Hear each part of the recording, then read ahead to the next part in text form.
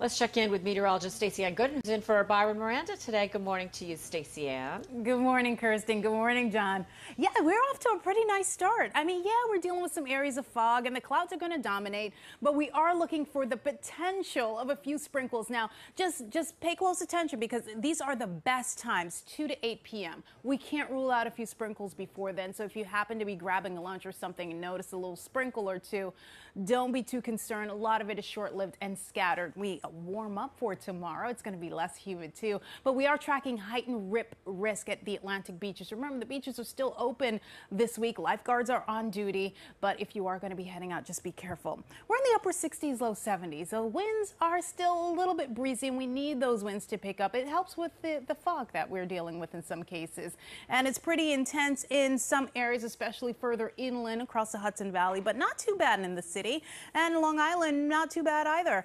Maybe if you're in Islip or so, you'll notice a little bit more of a reduced visibility. Then we're tracking this area of low pressure again, remaining offshore, but it looks like it's pretty close to that coast there, especially the mid-Atlantic. But no worries.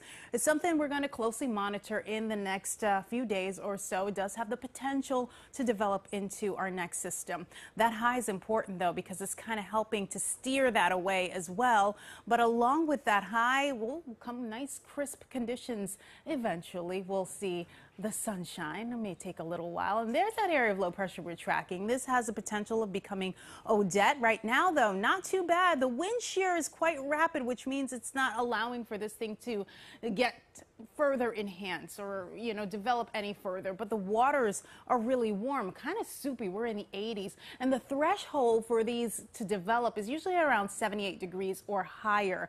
When you have conditions like that, it does increase that energy and allows these systems to further enhance and develop. But scattered showers are quite possible. We can't rule it out. Again, that high will remain entrenched for the time being.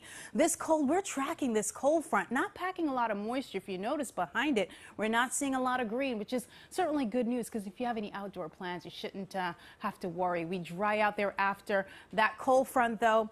May bring those temperatures down for Sunday. Heightened rip risk, very dangerous at the beaches, so be careful out there. And there's a look at your baseball forecast. The Mets will be playing the Phillies, and we'll be in the 60s and 70s throughout the game.